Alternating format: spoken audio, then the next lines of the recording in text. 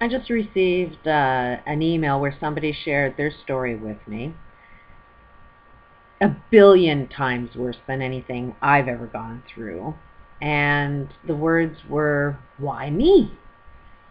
And it's, why not you? Why not me? This happened to the best of the best. And why did it happen to you? And why did it happen to me? And it's because we know what love is. We know the meaning of love. And we needed to experience this so we can understand there's always somebody that has a worse story than yours.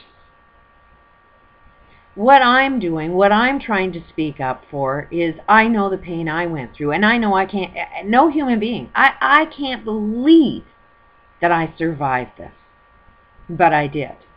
And it took so much work to be able to gain my sanity, to be able to communicate effectively so other people might be able to understand what it is I'm trying to say. And I kept that strength because I know that there's more people that have had it much worse than me. It was the thoughts all the time that if other people that are going through much worse than me can do it and survive, then I can.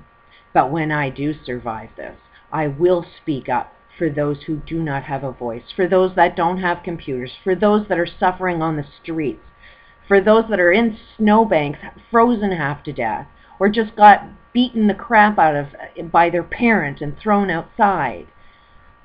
Those people can't speak. So why not you? Why not you experience the pain that you experience so that today, when the revolution comes up, you have a voice, you have power. You're not fighting for just yourself now. You're fighting because you feel the pain of everybody else that can't speak. It didn't happen to a better person. You know what to do with it. You know the way the world should be because you know clearly what it shouldn't be. We need to have a vision for the future. The vision is going to be coming from all of those why me's. Because all of us why me's knows how to do it right. They are the ones that should be the next president. They are the ones that should be concerned about every person on the globe because they know how it's done. The ones that don't feel this pain don't know how to do the job. Clearly, look at the planet. It's falling apart. The only ones that know how to pull this out are the people that are saying, why me? Why me? Because you're the best freaking people on the planet. It didn't happen to the best people in the world. You know who you are now. You know you're the best of humanity. So now get your voice. And now speak, not just for yourself, but you speak, and you speak loudly for everybody else that doesn't have a voice. There's 2-year-olds, there's 3-year-olds, there's 4-year-olds. There's so many freaking children that can't be saved because nobody's there saving them. There's the Angelina Jolines, that have more money that they can adopt families. They have, a louder voice with the UN that can say we need to focus on peace, not putting Band-Aids on every freaking problem and our eyes shut and, oh, I adopt a child and aren't I a good person?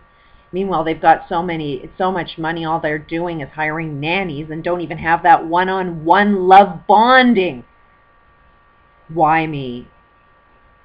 Who else could it have happened to? It needed to happen to the best of the best. So now speak up. I am not alone. I don't want to be the only voice. Use your voice. Get on YouTube. Tell your story. But paint a picture of what it should be, not all of the pain of what it was. Because if we focus on pain, we can tell 50,000-year stories. The pain needs to end, and we need to focus on what it should be. So try and make balance with your stories. We need to hear the truth, but we also need good direction. Just a thought. Peace out.